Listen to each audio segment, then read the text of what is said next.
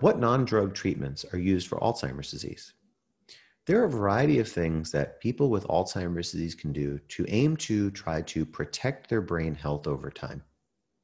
For example, when a person has Alzheimer's disease, problems like having high cholesterol, diabetes, or high blood pressure can sometimes be thought of to fast forward cognitive decline.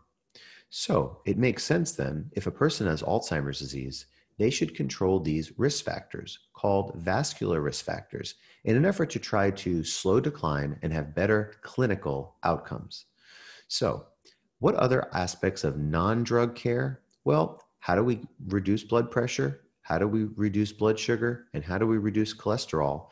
We can do these through a variety of ways. For example, dietary choices. I think many of us know that having a low salt diet in a person with high blood pressure can potentially help, but there's a type of eating called the Mediterranean style diet that probably has robust effects across all of these different diseases. For example, having a diet that's rich in vegetables and fruit, whole grains in moderation, as well as fatty fish like lake trout, mackerel, herring, albacore tuna, sardines, and most importantly, wild salmon a couple times a week.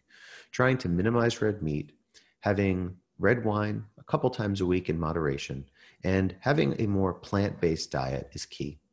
Green leafy vegetables are about the most brain-healthy vegetable that a person can choose. When it comes to other non-drug approaches, exercise on a regular basis is absolutely critical, not just for general body health, but also for brain health as well. Other non-drug approaches include modifying a person's sleep patterns, getting on a regular schedule, and making sure to get at least 7 to 8 hours of sleep each night. Further, stress reduction. Stress reduction is key because the more a person has stress, the faster a person may develop cognitive decline. And finally, caregiver support. It is absolutely imperative for a person with cognitive changes and for family members who are helping these people to have caregiver support from a social worker or other qualified medical professional.